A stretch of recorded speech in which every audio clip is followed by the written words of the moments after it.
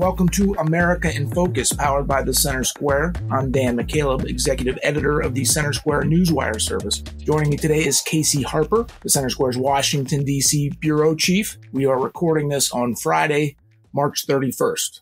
Casey, it's been such a slow news week, I was worried we wouldn't have anything to talk about today. Yeah, I know. I mean, I've just been kind of trying to stir something up. But of course, if you've been following the news, you know that's not true. And I think we're going to jump into that. That's right. There's this, the first indictment of a sitting or former U.S. president in American history. So that does seem to be a relevant topic. Casey, you wrote the story that broke late yesterday afternoon.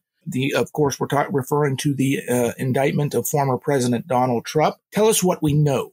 Sure. I mean, so this has been speculated becoming, Trump said he would be arrested last Tuesday, if you remember. So this isn't exactly out of nowhere, out of left field surprise. But as you said, it is unprecedented. What we know is that the New York grand jury indicted him. It's relating to kind of an alleged hush money payment to a former adult film star, Stormy Daniels, who Trump had some sort of relationship with. And the allegation kind of is that Trump paid off Stormy Daniels to keep her quiet, but he used his a legal firm and then classified it as a campaign expense, basically. And he did this ahead of being president. So, and they would say that that's illegal. To keep Stormy Daniels quiet about an alleged affair that she had with Trump. But Trump, of course, denies that any such affair took place. Right. And so Trump's attorney said he's going to be likely arraigned next week. He's going to go through the whole thing. Mugshot, fingerprint is very likely. Now, Ron DeSantis, governor of Florida, has said, hey, this is totally political and I'm not going to support extradition, actually, which is really interesting because, of course, Trump lives in Mar-a-Lago in Florida. So,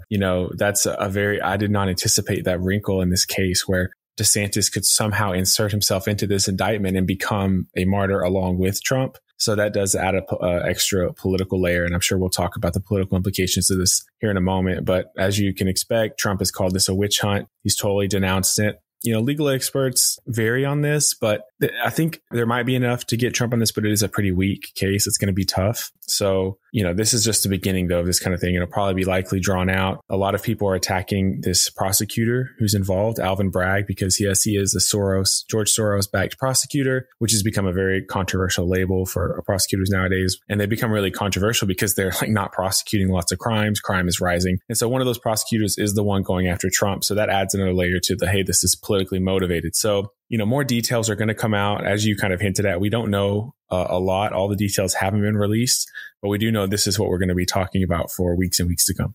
Yeah, so a lot to unpack in this story. Let's start with the New York district attorney who brought the cases. As you mentioned, he was backed by Soros. One of the criticisms of him has been that he declines to prosecute many crimes, including violent crimes. He's someone who has promoted what he calls equity in the criminal justice system, saying far too many minority people end up in jail. So he's tried to reverse that, leading to widespread criticism because of freeing at least alleged criminals, including those who allegedly committed violent crimes. But now he's indicting a former president on a charge of paying off a porn star. So how do those two sync is one of the criticisms of him. Yeah, you're right. And I think there may be some confusion of how is it that, some people just don't seem to go to jail, or how can we, if it's still illegal to murder and to break into people's cars and to assault them, how can it be that, fewer people are going to jail and fewer people are spending a long periods of time in jail? And it really does come down to the prosecutors because, of course, law enforcement's arresting and doing what they've always done, gathering evidence. And they hand it over to these prosecutors, these district attorneys, depending on the kind of case it is. And they have huge, very, very broad discretion in what to do with it. They can decide to cut deals with the attorney, which is what they usually do. They don't like taking these kind of cases to court. Usually it's long, drawn out. They always want to cut a deal. So that's why you have these guys pleading guilty. They get a lot of their charges knocked down and they spend a shorter amount of time in prison. But what's become happening even more recently is there's just whole categories of crimes that they're not prosecuting altogether, or they're almost never prosecuting unless it's just egregious and there's a lot of political pressure. They're just kind of letting it go. This is only added to the political layer here, because if you wanted him to be consistent, he would say well, I'm kind of a lax on crime guy, but it's not, it just doesn't make sense because you're not going to prosecute certain violent criminals and you go after Trump. Of course, it does make sense because this is New York we're talking about here. I mean, it's a very liberal state. The politics have always been very liberal. This is, Hillary Clinton's state, so New York and California are the kind of epicenters of the Democratic Party. So it's not surprising that this is happening. So let's touch on the DeSantis Florida angle. You mentioned that DeSantis condemned the indictment last night and said he would not support any extradition efforts. Trump lives in Florida, of course, Mar-a-Lago. I think the most likely scenario is that Trump will turn himself in and there will be no extradition. But what's interesting about this angle is DeSantis and Trump over the past several months have become political rivals. Trump has already announced that he's running for president in 2024. We'll get into that a little bit more later. DeSantis has not announced, but there's widespread speculation that he intends to run. Both of them are Republicans, so they'd be opponents in the GOP primary for president. Trump has heavily criticized DeSantis in recent months, including coming up with some nicknames. DeSantis last night was so upset over this, what he says is weaponizing the criminal justice system so Democrats go after Republicans. So despite the criticism from Trump, DeSantis took a hard stand on Trump's side last night. Yeah, I mean, this is highly political. And interestingly, I mean, I thought really DeSantis had a great chance of challenging Trump, but his poll numbers have not looked great recently as Trump has attacked him more. DeSantis, Trump has been the wrecking ball for so many Republican candidates. If you remember in the 2016 Republican primary, I mean, Rubio was seen as the rising star. He was going to, take it all. And he was just destroyed by Trump in a debate. Christie, survived a little better, but he didn't make it. Ted Cruz was the last Republican to be taken down. You had all these, really strong Republican candidates who couldn't even win a primary because once Trump turned his focus on them, he did what he does best, which is, just kind of dismantle people in the public square.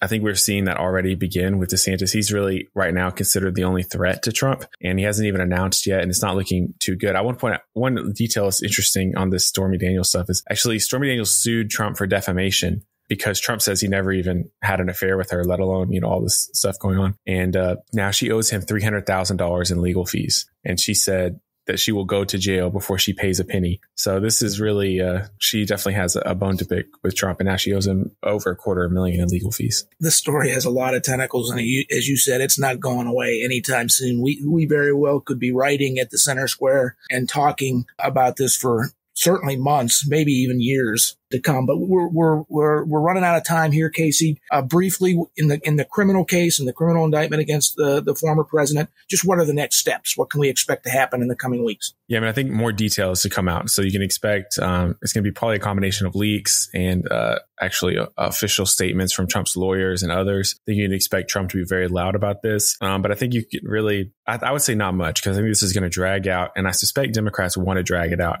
so it goes well into election season. Right. And in the indictment handed down, it was sealed. So we don't know. We know some general stuff about it, that it's connected to the Stormy Daniels payments and alleged cover up. But some outlets are reporting that it's up to 30 charges, but we don't know what those specific charges are. Correct? Correct. Thank you for your very blunt answer, Casey. I mean, you're right. Yeah, you're right. All right. As usual, thank you for your insight into this very important story. Listeners can keep up with Casey Harper's coverage and more at thecentersquare.com. For Casey Harper, I'm Dan McCaleb. Please subscribe, and thank you for listening. Freedom and liberty are important to all of us. If you're looking for civil, intellectual conversations with those shaping the future of freedom, try the Future of Freedom podcast with me, Scott Bertram. We speak with leaders across the country in the greater conservative and libertarian movements. In-depth conversations about where the next intellectual battles will happen across the country. It's the Future of Freedom podcast. Find it at americastalking.com or wherever you get your podcasts.